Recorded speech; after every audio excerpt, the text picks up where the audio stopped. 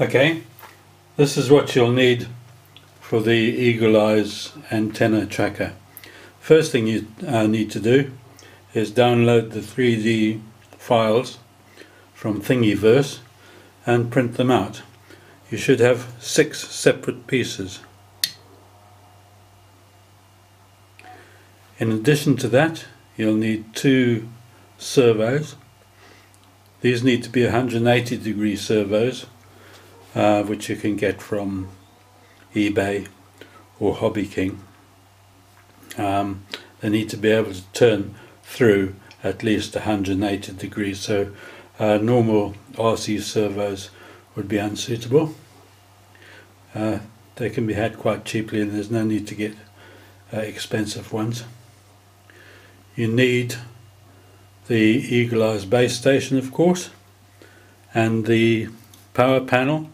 If you want to use that, that's optional.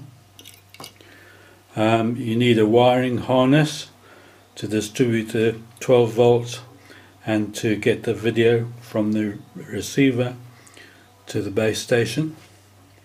You need a 5.8 gigahertz receiver.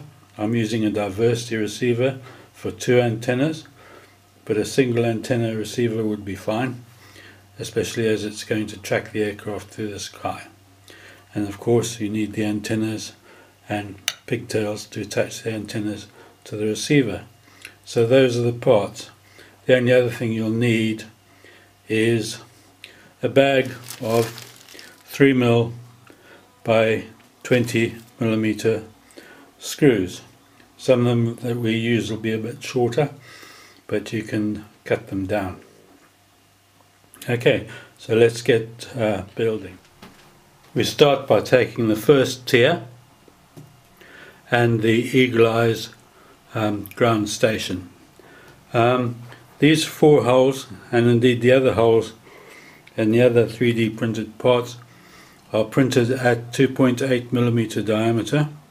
That is so that you can tap them out and thread them to a 3mm thread. So you can get a tap and tap out all 4 of those holes to 3mm. If you don't have a tap, then you can use self-tapping screws instead. You need 3mm self-tapping screws, and don't tap these holes, just use them as they are at 2mm. You'll also need to tap the center hole, which is the hole for the tripod mount. That should be tapped out to 6mm. Again, if you don't have a tap, it should be a pretty snug fit if you screw the tripod bolt into there, and everything is mounted on a tripod. Now we start assembly. The Eagle Eyes just plugs straight in.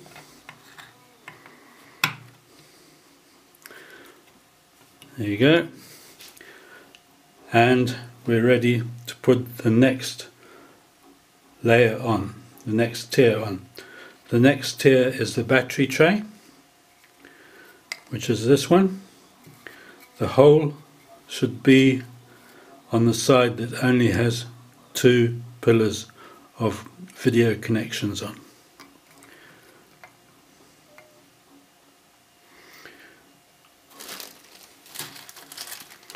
Now we can screw that on with 3mm bolts. I won't bore you while I do that.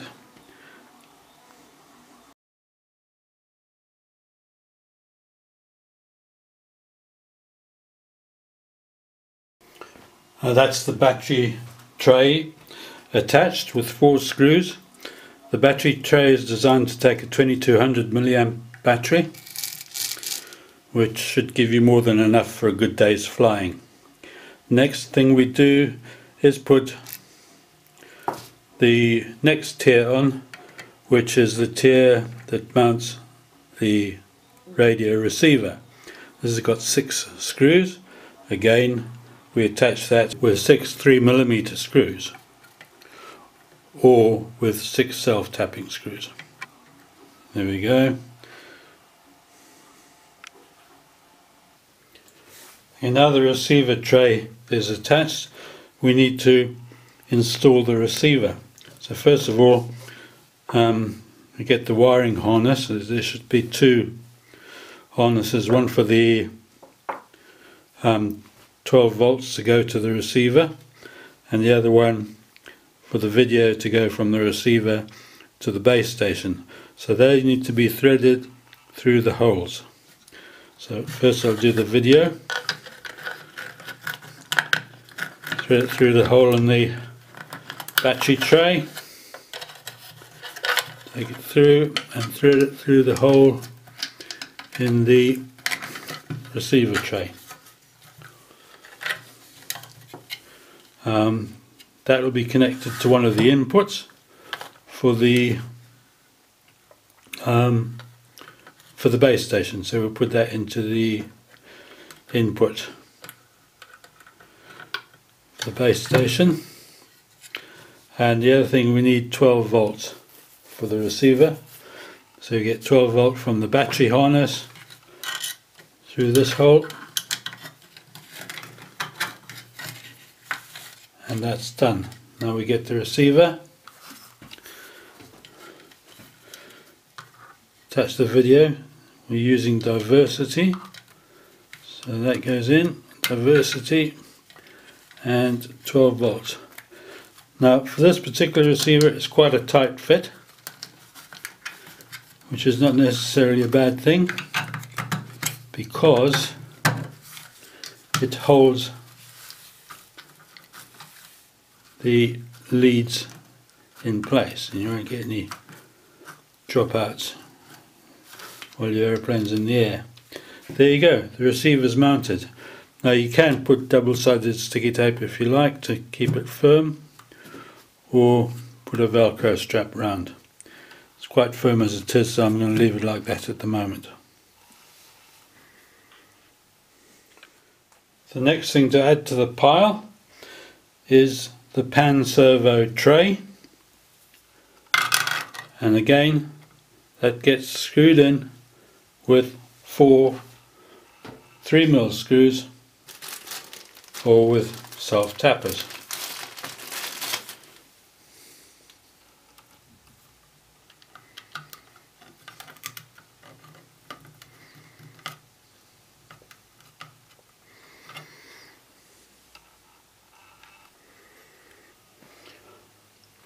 There, now that's in place, we need to start putting together the pan tilt mechanism. So we'll get rid of that for the moment.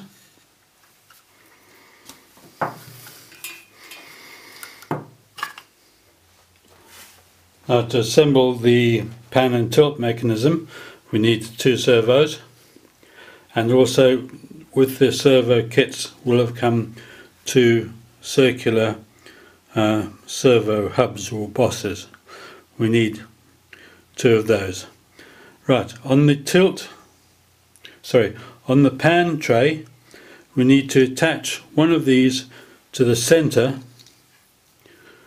where there's a small hole marked on the print, and then attach that on the outside with 2 screws. We then attach that to the servo. Now it needs to be attached in such a way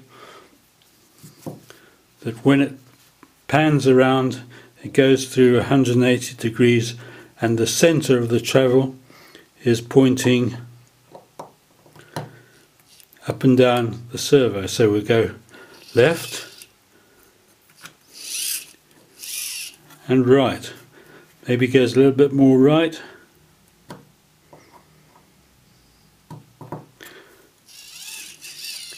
So it goes through a full 180 degrees, and when it's at halfway travel it's pointing straight forwards, and we can then fix that in place.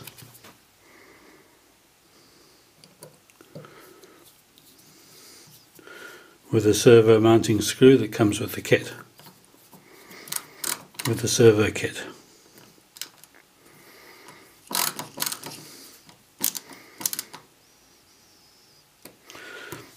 That's the pan tray done.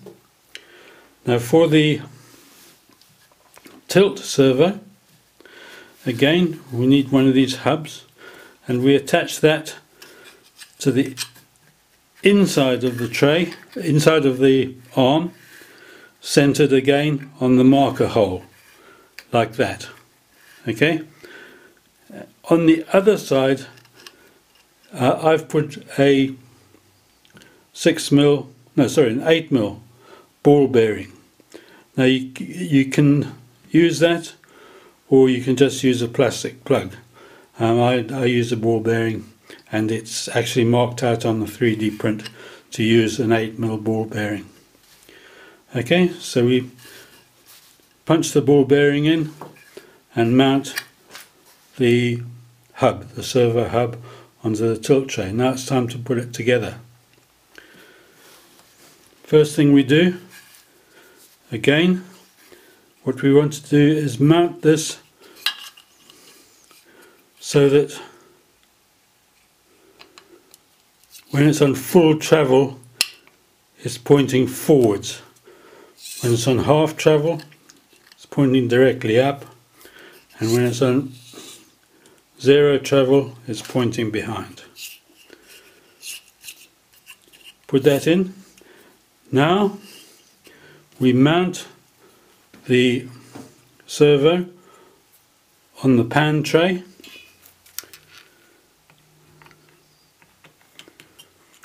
So what I forgot to add was, need to put a small stud in on this hole there to mount into the ball bearing. And you'll see that when we put it together. Mount the servo.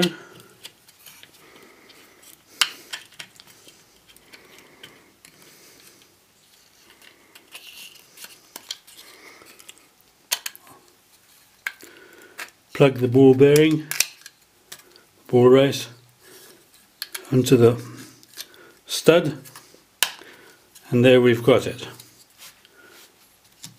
We've got pan movement and tilt movement. Next thing we do is we mount that into the pan servo tray.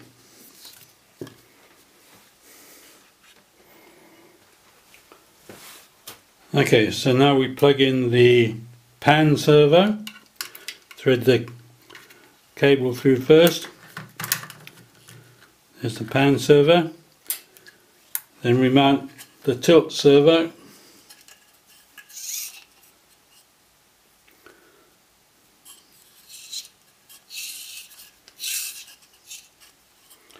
That goes in there.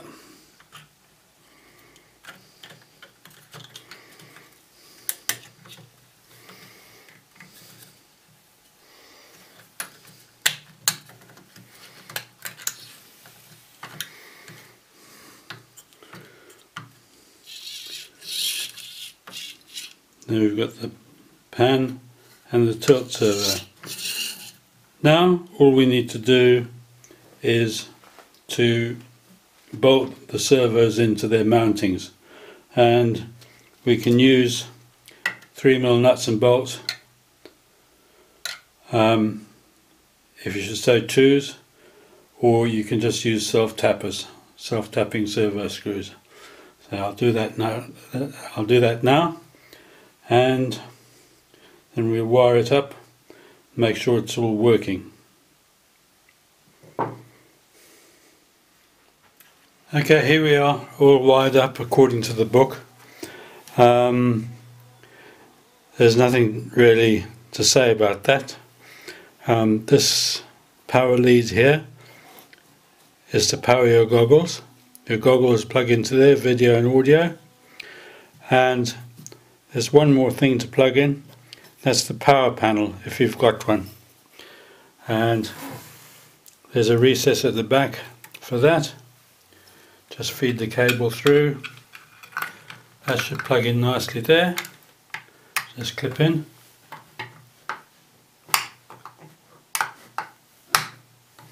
There. plugs in over here. There you are. Now the only thing to make sure is that it's able to move in all directions and none of the cables get stretched or caught up. Okay, that's the assembly. In our next video I'll show you how to set it up and calibrate it with the Eagle Eyes system.